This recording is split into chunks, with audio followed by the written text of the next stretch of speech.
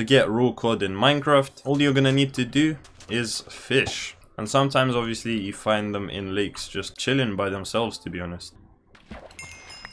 And as you can see, just like that, you get the raw cod. And obviously you can kill them just with a sword, get in there. But today we're going to be using the fishing rod.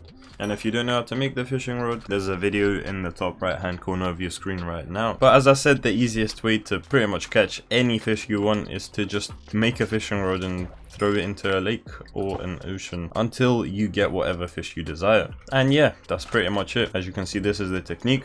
When your thing goes down, you just want to pull it out. And all we're getting is raw cod at the moment. So yeah, I don't know how I feel about that. If you're unsure about anything you've seen in this video, then leave a comment and someone is more than likely going to get back to you. Like the video, subscribe to the channel and become a member if you want to support me. It's taken me a long time to put all of these tutorials together. I mean, I don't want to flex, but I'm making one on basically every item in the game. Anyways though, thank you for watching and I will see you later.